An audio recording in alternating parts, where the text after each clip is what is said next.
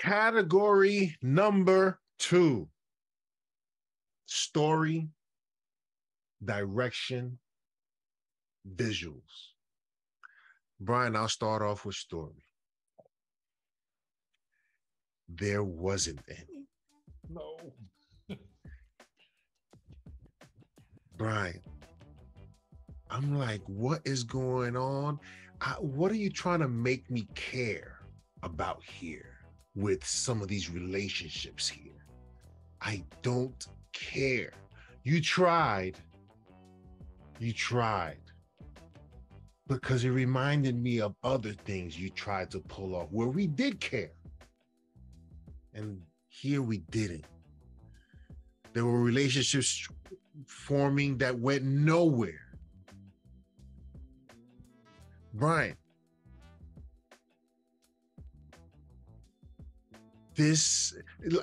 Brian, there was a point in the movie where I thought the movie was ending. Oh, yeah. I thought it was like over. Okay, I could go home now. And then I started things ramping up again. I was like, oh, I forgot about this Sabat dude. Yeah.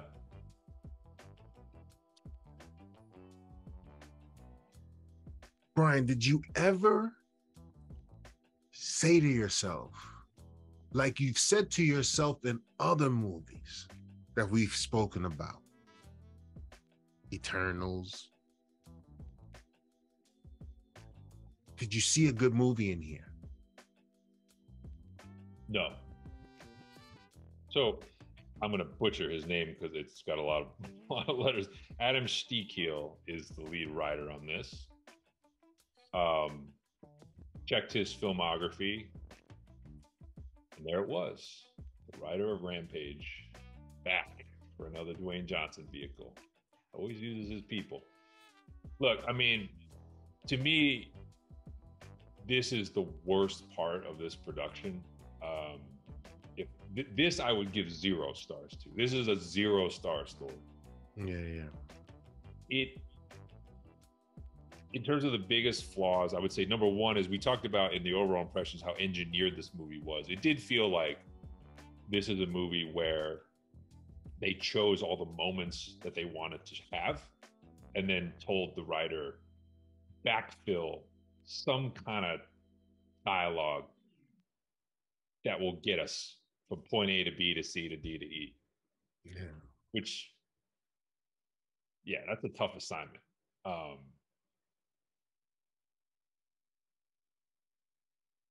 The dialogue is horrendous.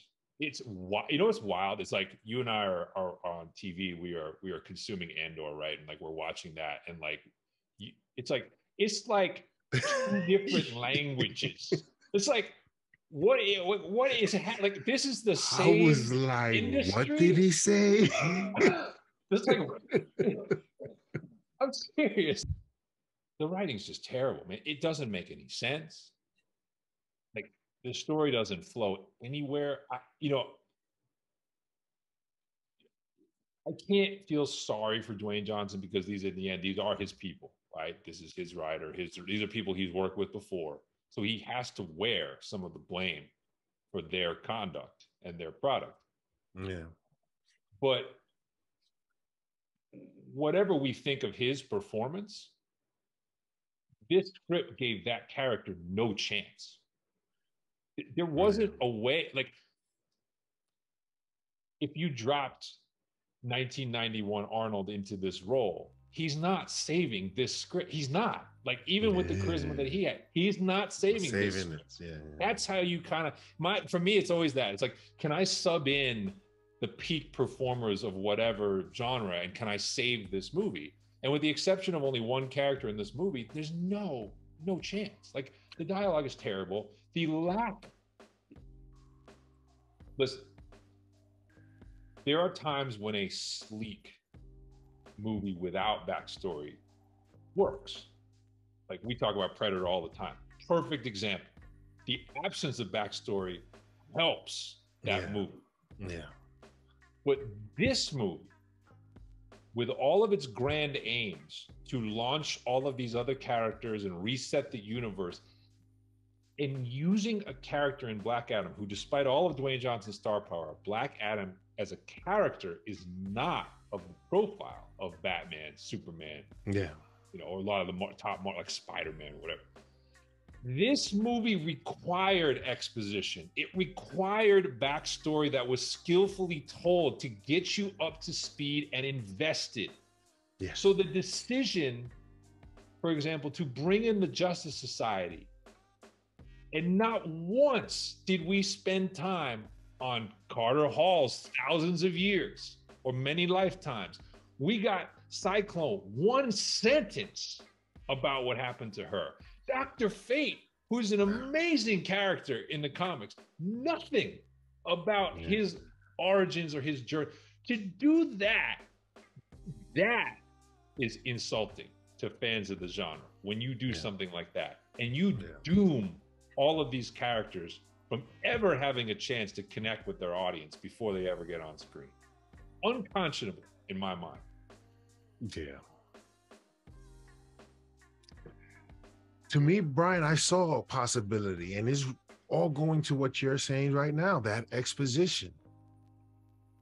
You could have written a story that, had some action, but also had some sense of presence because when Black Adam is in any comic book panel, there's a sense of presence there, and a certain way that he acts, sort of what like The Rock acts in the WWF, very arrogant and we just got Dwayne Johnson, yo. We didn't get The Rock per se. Because the Black Adam is a certain type of individual. He has some sort of charisma to him, but he's very arrogant and he's very like absolute. But they didn't do that. Brian, when we get to the parts that we liked, maybe there's that we saw some of the same things. But I saw a good story in there, but it's like, and the only pieces of it, the rest of it was garbage. This movie is 45 minutes long. Take out all the slow-mo, this movie is 45 minutes long. But this movie needed like 20 to 30 minutes less action and 20 to 30 minutes more character development. Yeah. That would have been, but that's the thing. When you say, is there a good movie in here? I say no, because I say what I'm talking about doesn't exist. See, the difference to me with like something like Eternals is I see the ingredients in what they put on screen. It's just scrambled, but it's there. This, I'm having to project doing something that isn't in the movie to try to save it. And that's why I say it doesn't have what it needs. And I don't think, I got to be honest, the shallow level of some of these exchanges and the seemingly just ham-handed forcing of some very cliche stuff into this movie leads me to believe there really wasn't a lot of thought in the writer's room. It really, like, to draw another parallel, and this guy's obsessive, so he's not represented, but like Michael Mann has a book out about Heat, which is like the prequel and the sequel to Heat. And I've heard Michael Mann talk about this. So Heat's a great movie. It's a 3-hour movie. But if you talk to Michael Mann, he can give you the life story of every single character he created for that film. The point is, he sat down and he thought about every character's arc from beginning to end, whether or not he shot it and wrote it into the script. Do not tell me that these people did that. They have no clue about what Carter Hall was really supposed to be. They handed Aldous Hodge a very slimmed down character that had zero backstory and zero development, and they said, here, go with it. Like, that doesn't go anywhere. Do you remember the scene, Brian, where they're filming the boys? They're doing their movie. Yeah. And that's how this movie was made. Yeah, bingo, 100%. 100%. And like, don't tell me that like, oh, we have grand designs. We saved that for the spin-offs. See, that's when you know you fail. When you're like, I'm already going to save it for part 2 and part 3 instead of giving you what you need in part 1, dead to me. Never works. Yeah.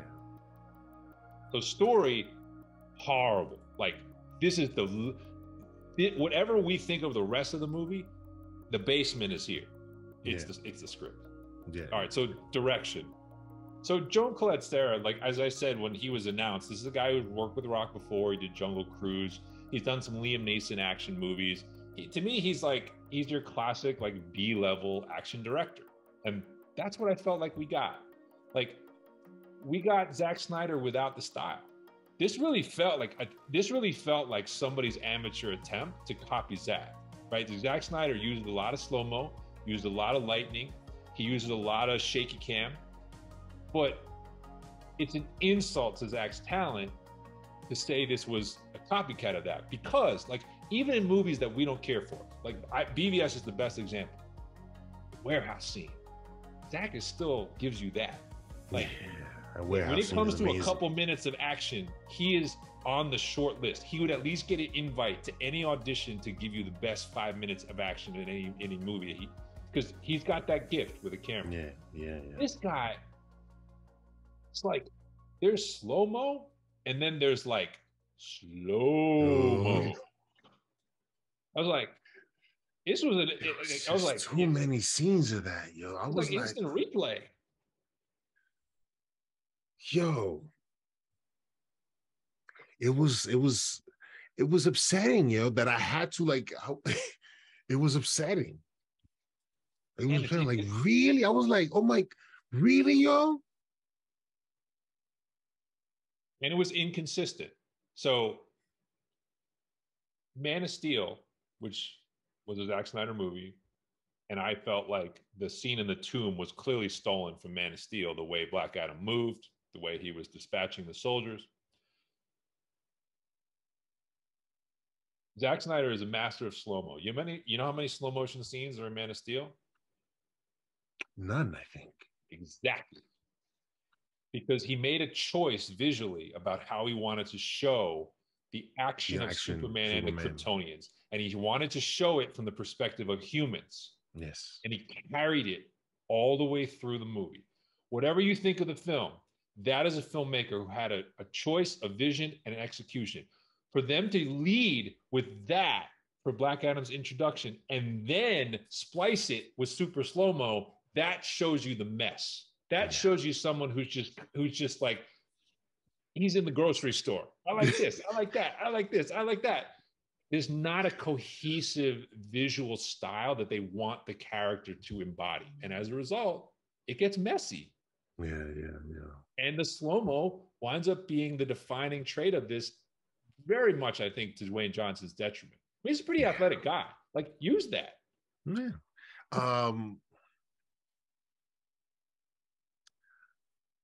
Cyclone, her slow-mo stuff was just a waste of time. What they did with her, that poor. I mean, you can see her in the opening, in the premiere, and none of her pictures look like she's happy to be there, because she didn't. I don't remember any of her lines. I mean, I don't remember her saying anything. It was just her showing up and doing her powers and just being useless. Yeah, Brian, this is just a big mess, yo. It's just a big mess. It was hard to watch. What I did like, I enjoyed watching them. Again, we'll talk about the good stuff, but let's talk about a few good things about the visuals, Brian, because there were some good things. Yeah. You want to lead? Go for it. Some of the shots of Black Adam in the air from a distance looked dope. Agreed. When it was still and he's just floating. Agreed. Totally. Good flying effect. Yes. Honestly, haven't really seen that used since like original Superman way back in the 70s. And I thought it was good. That was good. Exactly. That was a good touch. some of the fighting sequences between them were cool. It was just too much of it. It just kept repeating itself. It was like, What? didn't we just see this already? You didn't like seeing the Dr. Fate replication effect for the 5th time, to which point they said, wait, we got to have Hawkman do it because we already had Fate do it like 4 times. And the crystallization of when they tried to restrain Black Adam, they did it to this guy, Sabak. It was like, it was just a repeat of stuff over and over again. So yes, at first glance, some of these effects were visually horrendous, Brian. Oh yeah. But when they worked, they kept on doing it. And so by the time it gets to the end, they're showing the same thing, and it was just whatever. So I mean, it fits in the category of visuals. I thought the costumes were pretty good in this. Yes. I actually thought, especially like, they did a good job of keeping Black Adam's more comics accurate second iteration costume under wraps. And I thought even the first one that we've seen Dwayne Johnson promoting the film in, that was pretty good. But then they broke the second one out. I was like, oh, that actually looks a lot like the Black Adam suit from the I was like, that looks quite good. I thought Atom Smasher looked pretty good. Like, just like me too. I like Atom Smasher. Yeah. Aspect of him blowing up, I was like, this actually looks pretty seamless. I love Dr. Fate. I actually thought the look of the helmet and like the costume when we actually saw it on him, I was a big fan of that. And even, I got to throw the shout in here, it's a little touch, but the only good thing I have to say about Henry Cavill's reemergence is I like the color scheme. They brought back the classic. We'll talk about that. And they brought back the curl in his hair. And I was like, that actually looks as close to comic Superman as we've had since Christopher Reeve first walked on screen. I said, so I thought by and large, the costume choices, there's a few misses, like Sabak is a disaster, but that's a CGI disaster more than a costume disaster. Sabak sounded like Napoleon Dynamite, yo.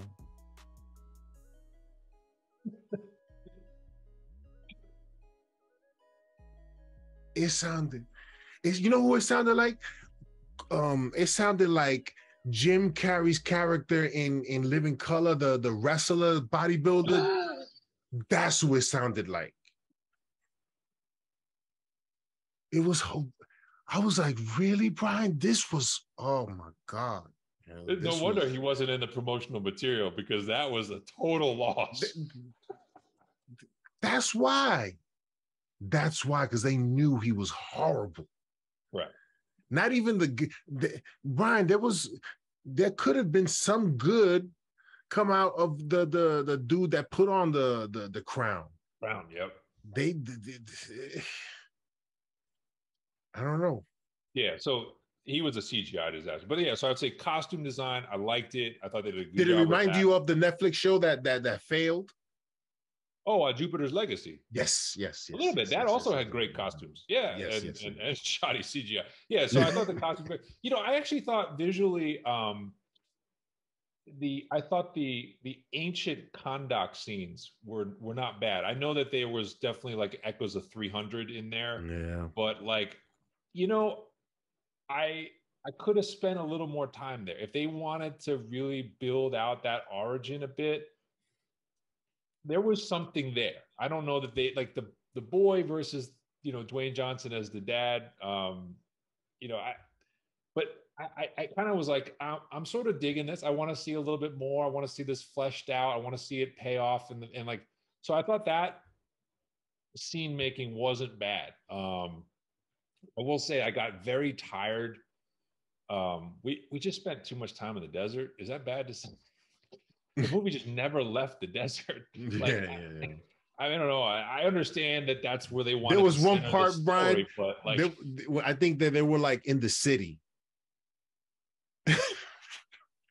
They were in the city. They were all talking. It was Hawkman, Dr. Fate, the woman, I think the kid. It was the first time they got huddled up. I think it was after the battle. We cut away to another scene. Then we cut back to them at the same scene. And I'm like, we still here, yo? What's going on? Brian, I was like, what are we doing here, yo? Oh my God. Brian, but those moments, Brian, where he's still. One of the dopest parts, Brian, in this movie, when Black Adam catches the bullet and he says something in whatever language, Yeah, your your magic magic is is weak. weak. Yeah, Yeah. it looked dope. Yeah. I was liking what I was seeing. When he started talking English, that's it. That's why I was already a little bit out of it already, and just waiting to see the other horrendousness that was coming on. I mean, and my thing with that, like, look, it's like if the story as a whole was strong enough, I could probably look past that glaring plot hole of how a dude that was entombed for 5,000 years in another civilization could be wisecracking within 10 seconds of looking at a couple of Justice League posters on the wall of a kid's room. But like, that's the kind of thing that when the rest of the story is so shoddy, it draws attention to loopholes like that, where you're just like, you got to do better. Like, you got to do better than that. I would you fix that easily by having the woman talk to this dude, and then I don't know, he has magic. Maybe I don't know. Use magic to sort of something. Just do something there. Don't just like, oh, he speaks perfect English Has a and already know. personality. He knows the lingo. He knows sarcasm. He knows a catchphrase. Terminator. We'll get to, I want to save that for Dwayne Johnson's performance because I think you're on it. I think it's 100% right. But so yeah, okay. So I think I don't know. I was gonna say, I mean, like, I think, oh, this falls in the category of like direction and visuals, but like, you know, we talked about how in the Batman, sound was a character, like basically its own character. It really became an asset to the film. I was surprised, quite honestly, like, Smashing Pumpkins, really? Like, the needle drops in this were really weird, I thought, for what they were, the mood they were trying to convey. Lauren Balfe, who did the score, who generally I think is pretty talented, I didn't like the theme choices at all for this movie, either for the JSA or for Black. It was just too much. It felt like the movie was like very heavy, a very electric guitar, like just kind of bombastic. Like the sound didn't add for me, which I kind of thought like the sound might be a strong, a high point for a film like this. Nope.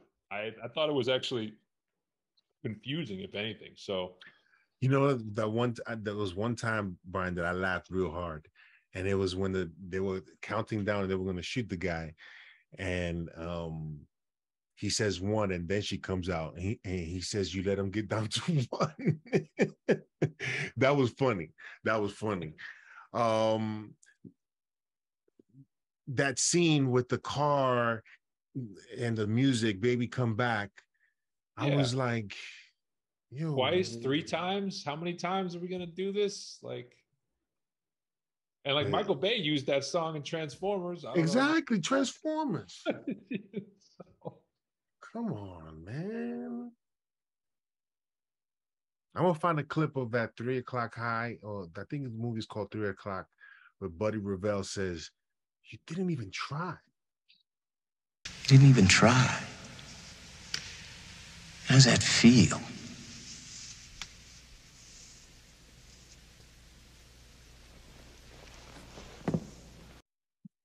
You didn't even try, yo. Anything else, Brian? No, I think for part two, that's a good one. I would say, you know, uneven direction, terrible story, but some good visual moments. And that's why, like I said, it's not, when I think back to like how horrible Morbius was, where like the Morbius effects were just consistently awful. This is definitely a cut above. There's definitely, like you said, I think you hit it. Like, when this movie was doing less, it actually was doing more in a lot of cases. Brian, this is what I'm thinking. This is what I've been thinking. This movie would have just spent 2 hours of him understanding his surroundings and whatever conflicts that he's going to engage in. I mean, you have the Eternity Stone. These dudes know how to hurt Black Adam. You can have one guy trying to run Candle, whatever, right? But don't make him Sabak, right? Make him whatever. This dude is just you know, he was what, Black Adam for how long was he Black Adam before he was in prison? Didn't seem like it was long. And then he was back out. He's like, I'm never going to say this word again, except 30 seconds later. Why do you need to live?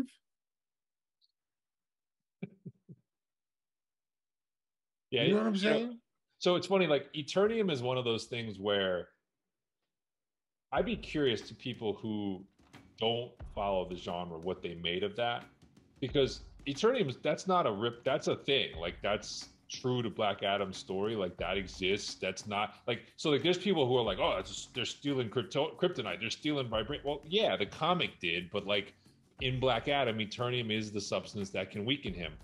The weird thing about that though was like this movie was very uneven with how it used that. Like so he takes the rocket point blank, it fells him from the sky, but then he just takes a nap and he's good.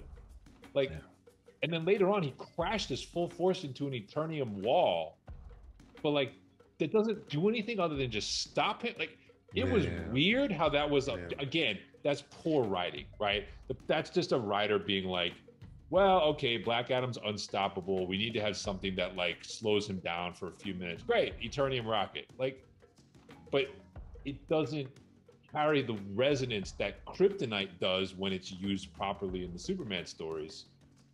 So yeah, it just kind of like another loose end that's out there.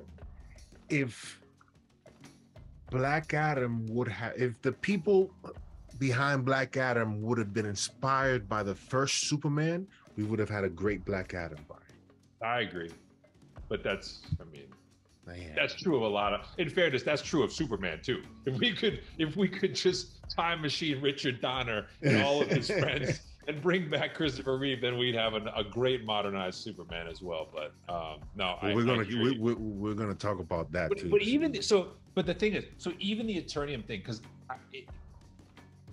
I don't know how I would have written the scene, but like. You know, Dwayne Johnson was so intent on getting his buddy Cavill back and getting Superman in and getting a Superman Black Adam setup.